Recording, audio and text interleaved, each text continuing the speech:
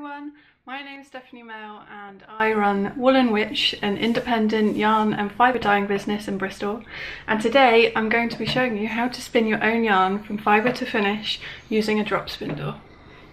Okay, so most importantly you'll need a drop spindle, some fibre and a length of commercially spun yarn. Now with your commercially spun yarn, take the length, fold it in half and tie it in a knot. It doesn't matter what knot. I've done a slip knot here, and it's literally just to make a loop, and this is what's called the leader yarn. Now there's a lot of different types of fibre you can get, but for a beginner I would recommend roving or top. So if you're completely new to spinning, you don't even have a drop spindle yet, you'll notice that there are so many different types of drop spindles. They have different weights and different features, and that's to help spin different yarns and different yarn weights. The most common one you'll come across though is the top whirl, and these are called the top whirl because the whirl is sat nearest the top of the shaft, or where the hook sits. So bottom whirl ones will have the whirl on the bottom and the hook still on the top of the shaft. These are probably the most common available because they're the easiest ones to learn on. So I would recommend going for a top whirl. Woollen Wytch actually has two different types of top whirls. So this one that I have in my hand actually comes in the Learn to Spin Your Own drop spindle kit. And this one is perfect for beginners because it actually holds the yarn as you're spinning. So sometimes you might find that whilst you're spinning, the yarn slips around the whirl, which can get really annoying, especially when you're trying to learn a new craft. So I designed these to be unique and to hold the yarn in place. So you see how much weight I'm putting on that, and the yarn's not spinning around the whirl. It keeps it in place, meaning you can get your spin and your twist into your new yarn nice and easily. The other one that I sell is slightly heavier. So that's this one. It's slightly heavier because of the perspex, which means that it's better for spinning thicker yarns. So the heavier the top whirl, the thicker yarn you can get because the more continuous it spins round. So before we get down to spinning, it's really important, and I highly recommend getting to know your fibre that you're working with.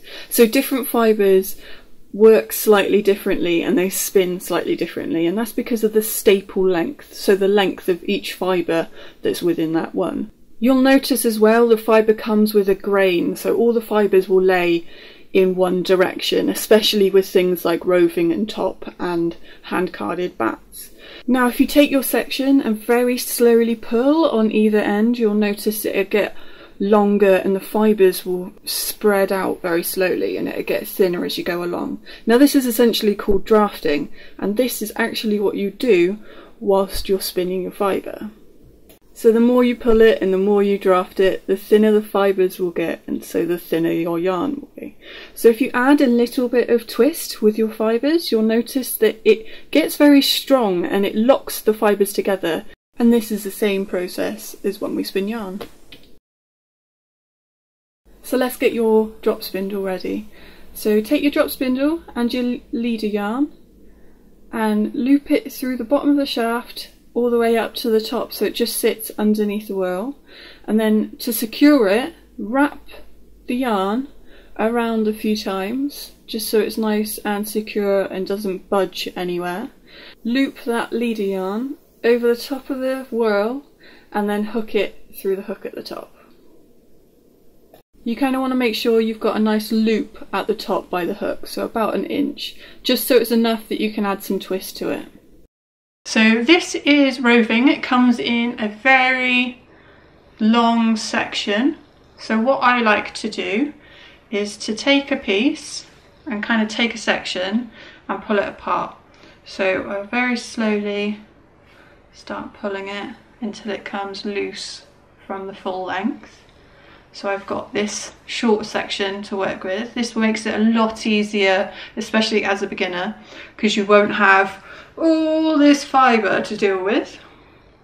So what we do is we take this small section, and then we will, because we don't want our yarn quite as fat as this, what I'd like to do is actually split each section of this roving down. So I like to go go with the grain and pull a small section, and it'll naturally follow the rest of the fibres down the grain until you get a nice slimmer bit. So I like to do that sort of 3 or 4 times depending on how thick I want the yarn to be. So I'll do this 3 times. Down this one. So I've now got 3 sections to work with. Now there's 2 ways you can go about this. You can spin and draft as you go along, or you can pre-draft your fibre. So I'm going to pre-draft this section just so you can see what you're supposed to be doing. So you take one section and you start very slowly pre-pulling it, drafting it ready. So then all you need to do is to add the twist with your drop spindle. So we do that on this section. So I'll go full up close. So all you're doing is slowly pulling it so it goes longer and thinner.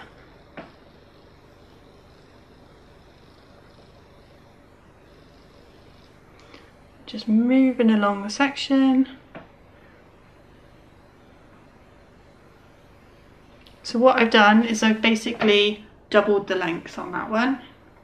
So I've got my pre-drafted fibre and I've got my little prepped up ready drop spindle. And what I'm going to do is link that back up round the hook, pinch it between my knees, poke the fibre through the loop and fold it back on itself. Try to get some of this fibre out of the way. Then I'm just going to pinch it, the folded bit of the fibre, and then grab the drop spindle and roll it along my inner thigh. And what you'll notice is as you're rolling it, it's adding spin and twist into the leader yarn, and that's flowing then from the leader yarn into the fibre, and this is what causes that tightness in the fibres. So I'm just doing that just to secure the fibres back onto itself, and then I'm pinching with my other hand, pinching another section of the fibre further up, and then allowing that twist to flow up into my other hand. So I haven't quite got enough twist on that one, so I'm going to add in more. You'll notice the more twists you add in, it'll start curling back on itself. This is good. This means you have enough twist to then add in further along. So I'm going to twist it a few more, pinch it with my hand, that one up, let go, and then the twist goes up. And if you've still got plenty of twist along here, you can go up a little bit longer, allow the twist to travel up.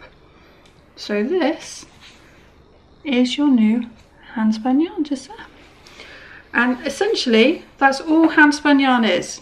Once you've got a nice long length, then take the shaft and roll it.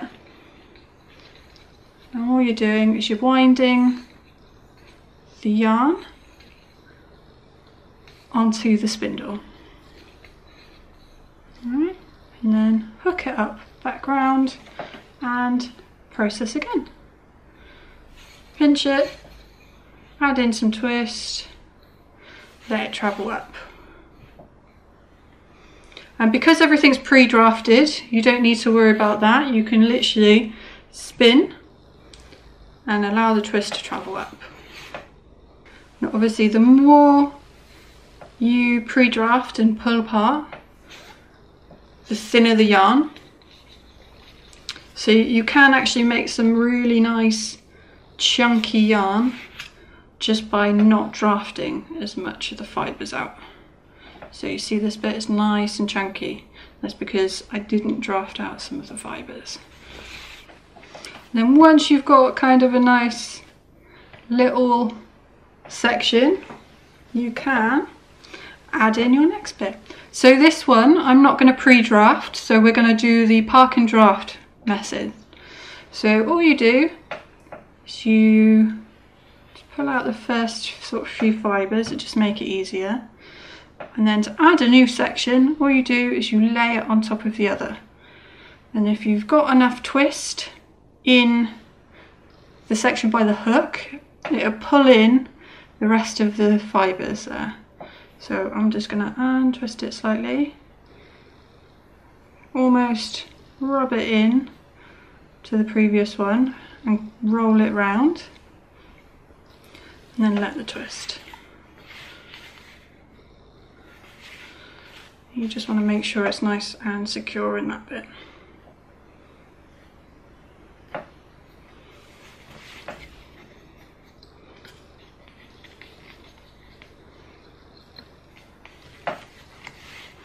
So I'm just going to build up some of the twist in this bit so it's nice and twisted. Pinch it with that hand, park it between my knees, and then take the last section and just very slowly pull it from the twist. And then you can do exactly the same. Just make sure that you pinch where your fibres are, because you don't want the twist to travel into the fibres, because it'll make it a lot harder to draft them out. So hold that and allow the twist to travel up. Pinch, draft, pinch, travel. Alright. And then if you want to continue adding more spin, you can continue it off. So draft, pinch, travel, pinch, and then you can go back to drafting again if you've got enough twist in that one. There we go. I've got a nice section, so I'm just going to wind that onto the spindle. And you continue doing this until you've filled up the entire spindle. And you've just spun handspun yarn.